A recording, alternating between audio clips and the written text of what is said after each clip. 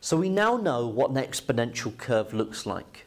We have something like y is equal to 2 to the x, and we now know that we can sketch it where the curve looks something like this, going through 1 on the y-axis.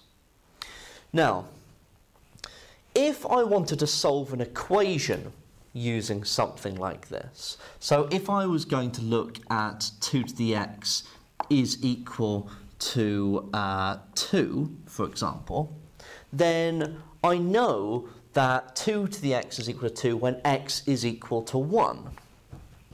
Okay, so I know that 2 to the 1 is equal to 2, so that makes sense. Then I could also solve an equation like 2 to the x is equal to 4. Now that's nice and easy because I know that x has to be 2.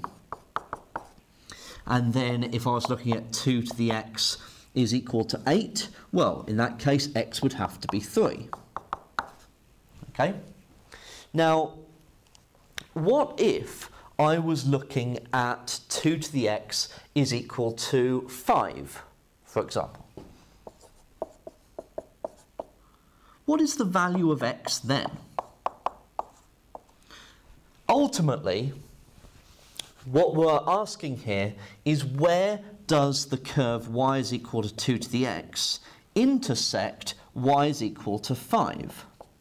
So here is my line y is equal to 5.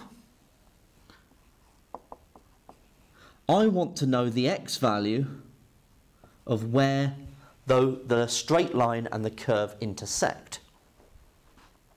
Now, in order to solve an equation like that, we're going to need to know about logarithms and how to work with logarithms in order to solve equations of this type.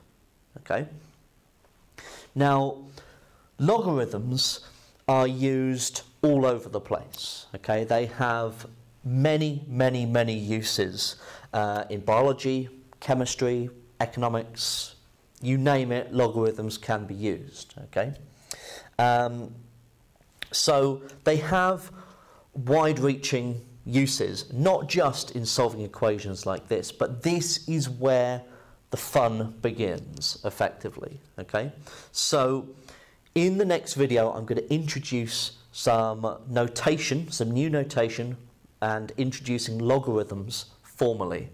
But it's all going to revolve around trying to solve this equation.